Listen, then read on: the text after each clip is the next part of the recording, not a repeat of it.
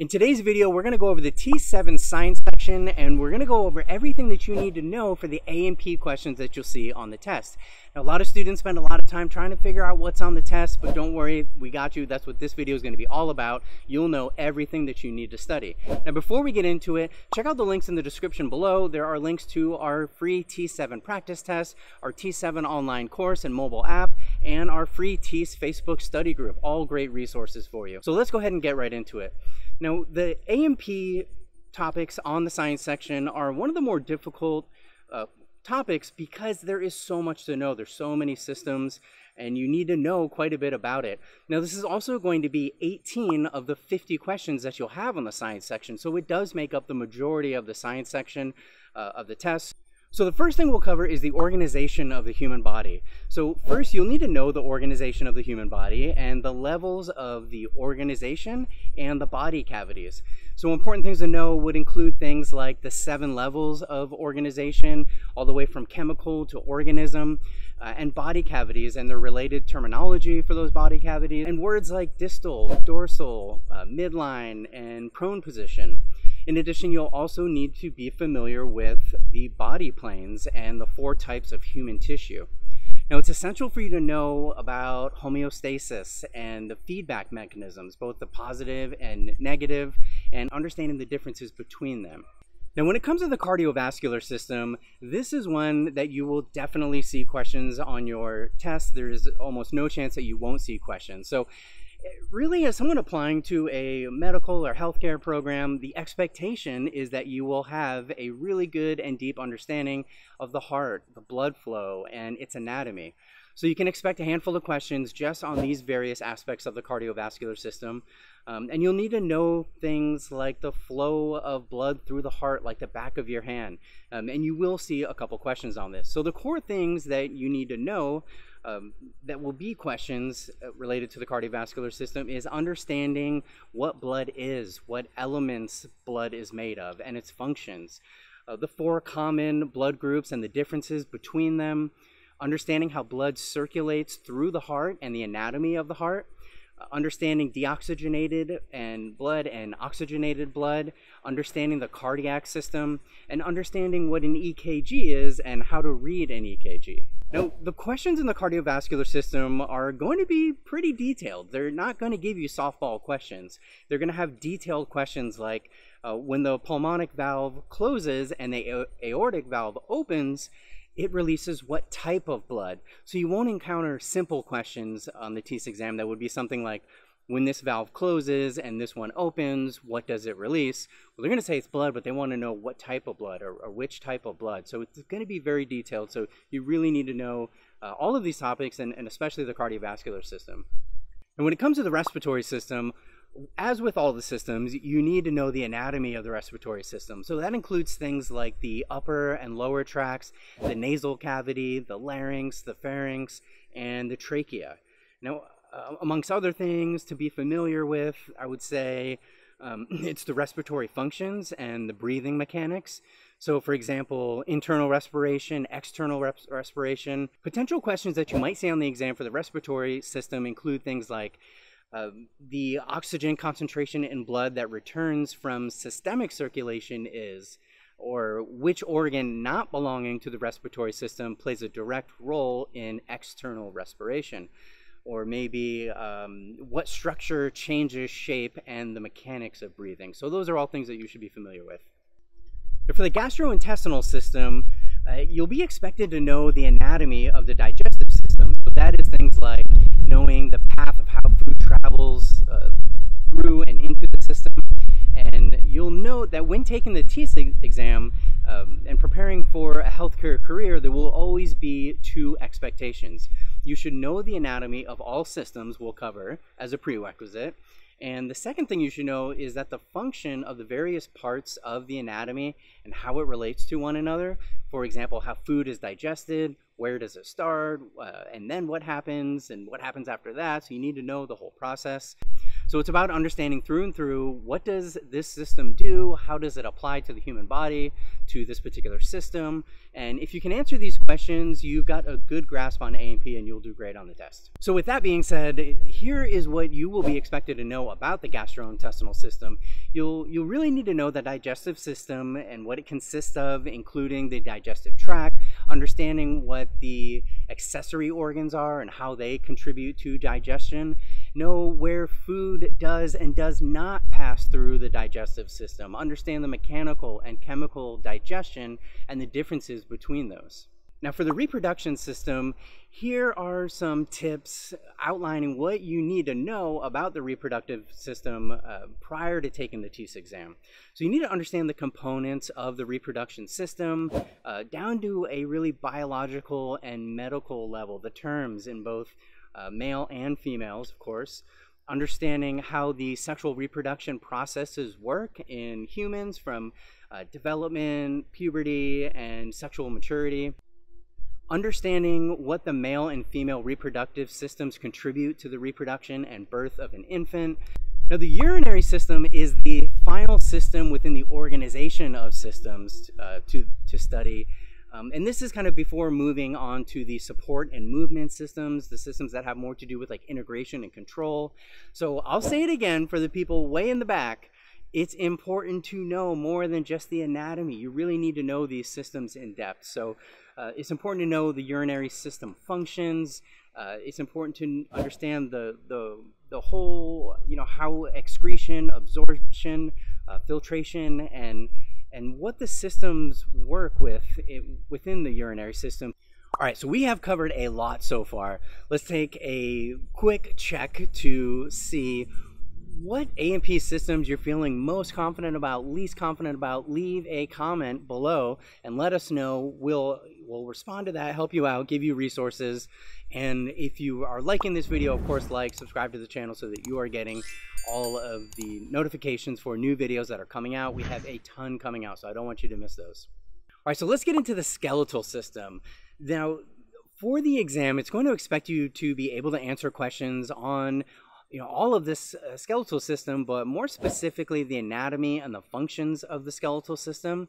So you'll see topics like how bones are formed, how bones are remodeled, and the changes in bone development as a person grows from an infant or a toddler all the way to adulthood. So here's some other core concepts to study. There's two main parts to the skeletal system: the axial system and the appendicular skeleton. So the skeletal system consists of bones, cartilage, and ligaments, and you should know what they are and what they do and how they work. So it is likely that you will see questions on bone shape and structure, so you should know the different types of bones. You've got the long bones, flat bones, irregular bones, the sesamoids, and short bones. So an example of something that you're not going to see is what is a flat bone. That would just be too easy, and that's not what this test is about. And when we get to the muscular system, you'll need to know, quite a bit, but we can really summarize it into like the anatomy and the anatomy of the muscular system, including the types of muscle tissues, the roles of the muscular system in movement, the physiology of muscle operations, and muscle contractions, understanding the three types of joints. Now, examples of realistic questions that you may have to answer on the T7 exam would include things like maybe which muscle or region surrounded by a muscle is under voluntary control, which contributes to the striated appearance of skeletal muscle. The integumentary system is going to be the last subject within the support and movement topic of A&P. And this system is a body system comprised of the skin and the accessory structures, including the hair, the sebaceous and sweat glands, and your nails. Now, this system protects the body and maintains homeostasis and provides sensory information about the external environment around you. Now, in addition to knowing the anatomy of the system, it's important to know how all the functions work together, really the physiology, and how it relates to the whole body. It's important to know what the effects of aging are and cancer on the body. You'll be expected to know the layers of the epidermis, the hypodermis, and the various types of glands. Those include things like sweat glands and the sebaceous glands. And you'll also be expected to know what the eccrine glands and the apocrine glands are. Now, the last parts of A&P are all about integration and control. So this includes the nervous system, the endocrine system, and the lymphatic system. So the best way to prepare for the T7 exam is to simplify studying and focus on getting confident. Get everything you need to study in one place, and that's where Smart Edition Nursing helps you out. We have an awesome T7 online course that covers every topic, video lessons, practice tests, question banks. Do it on the mobile app. It has flashcards, so it's really everything organized for you so that you don't have to watch videos like this and kind of wonder what's on the test. We have it all for you, all ready to go. So check that out. There's a link in the description. Now, the nervous system is quite complex, and it's easy to overstudy this topic and to study the wrong thing. So as I've said, for every system, it's important to first know the anatomy of the nervous system. But secondly, it's important to understand all of the functions of the nervous system. So a little hint, there's going to be 3 main functions, and we will go over those. But yes, you need to know both the anatomy and the physiology of all the systems. So it's important to know the nervous system on a detailed level, which starts with 2 parts of the nervous system. This is the CNS and the PNS. And in addition to that, you'll be expected to know the somatic nervous system and the autonomic nervous system. So here's what else you need to know: the anatomy of the brain and how it's broken up. And that's going to be into 3 regions: the cerebellum, the brainstem, and the cerebrum. So you're going to need to know the lobes of the brain. Now, neurons are a crucial part of the nervous system, and you'll need to be familiar with the anatomy of neurons, which consists of the cell body, the dendrites, the axon, and the axon terminal. In addition to that, another major part of the system is knowing the synaptic transmission and nerve impulses. So this means understanding the difference between resting and action potential. So the endocrine system, I can't say that I've heard it enough times that you will see questions about hormones and the endocrine system on your test. So you'll really need to know hormones well, and where they are and what they release and how they release them. So here's just a few of the functions of the endocrine system. It deals with things like water balance, ion regulation, growth metabolism, blood glucose control. And the endocrine system releases chemical signals, and there are several different types that you'll need to know. And it's common to see questions about receptor molecules and how they interact with the body system to produce responses. Now, hormones and their secretions, as well as endocrine glands and their secretions, will be a must-know for the T7 exam. So these are going to be a couple examples of realistic questions that you might see on the exam. It might be something like, which hormone's response is the increased secretion of cortisol? Or how does the human body ensure that a hormone does not influence other cells by connecting to the wrong receptors? Which of the following symptoms could be expected in a person with Addison's disease? Or what decreased hormone levels may play an important part or an important role in the loss of normal sleep-wake cycles, the circadian rhythms, with aging? So those are kind of examples of the level of detail that you'll see. Now, for the lymphatic system, there's a lot in this system, but there's a couple of key players that you'll need to know, and those are the spleen, the tonsils, the adenoids, the appendix, and the thymus gland. So you'll need to know the 2 types of lymphocytes, and those are the B and T cells. And when it comes to the T cells, you'll need to know about killer T cells killing host cells. And you could be asked questions like, why is a B cell that is stimulated by an encounter with a microbe to divide repeatedly and form a large population of identical B cells a positive addition to the body's defense strategy? That question has a lot to it, but you can break it down if you know these topics well. You might see questions like, which of the following is the correct series of the lymphatic system's defense mechanisms? Or how do killer T cells recognize infected cells? Now, there's 4 types of immunity to know, and those are the natural passive, natural active, artificial passive, and artificial active. And so there's several common diseases and disorders associated with the lymphatic system, like lupus, type 1 diabetes, rheumatoid arthritis. So just remember, these questions are founded on testing your understanding of the system, the body, and each condition. So you'll need to answer these questions thinking like a healthcare worker. Questions you may be asked related to diseases and disorders within the lymphatic system. It could be things like, which of the following diseases exhibits symptoms such as weakness, irritability, heat intolerance, increased sweating, weight loss, and insomnia.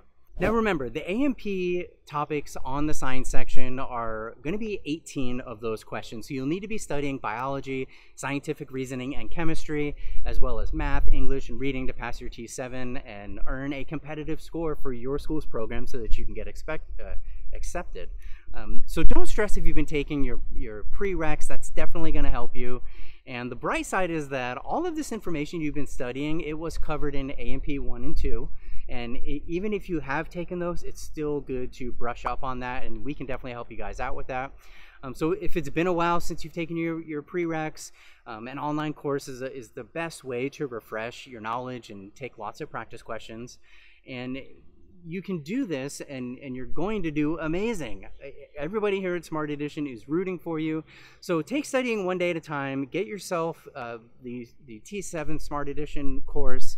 Use it on your mobile app, use it on your laptop. So I'm sending you good energy, good vibes, and I can't wait to see you stick around for your learning journey. And when you do pass, come back to this video, leave a comment on your score. And until then, check out our biology, scientific reasoning, and chemistry videos so that you get all those topics and you know what to study. All right, we'll see you after your test, after you pass.